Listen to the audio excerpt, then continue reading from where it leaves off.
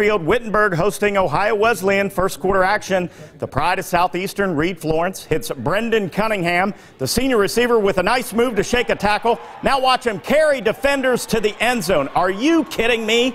An amazing 36-yard touchdown for the pride of Fairmont, Brendan Cunningham. The Tigers defense keeping the Battling Bishops in check.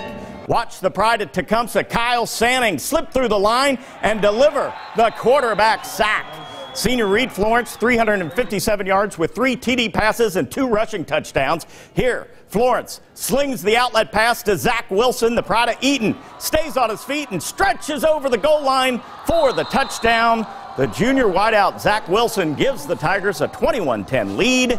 Wittenberg improves to 7-1 with the 55-17 victory against Ohio Wesleyan. In other action, Urbana comes up short at Southeast Missouri State, 37-35.